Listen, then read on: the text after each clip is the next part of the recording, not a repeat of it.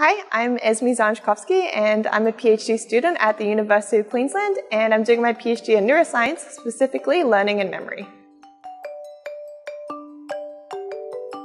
I did the Brain Bee because my science teacher sat us all down in Neuroscience Week and said, hey, you guys should do this quiz, and I kind of, just did it randomly, and I ended up being one of the top students from the school. From that moment on, we were given this amazing booklet full of all sorts of brain facts. And that's when I truly started to see the people around me in a very different light. And I was like, wow, I want to learn more about neuroscience.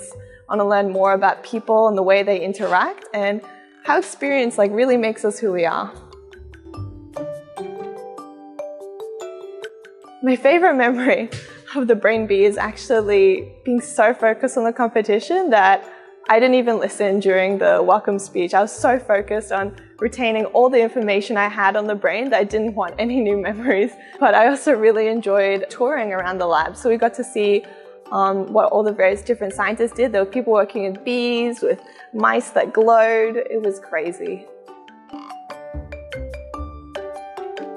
The week-long internship I did after the Brain Bee Challenge really gave me an insight into the day-to-day lives of neuroscientists. And now that I'm a PhD student myself, I can really understand how disruptive that would have been to their schedules. I'm just super grateful that they were there to support and encourage me.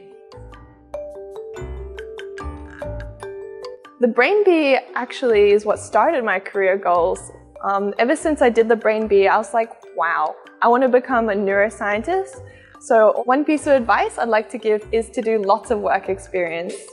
There's no one way to study the brain. People can study physics, math, engineering, biology, and all come together because they're interested in studying how the brain works. So try lots of things, go to different labs, and hopefully you'll be able to find your own way to contribute to neuroscience.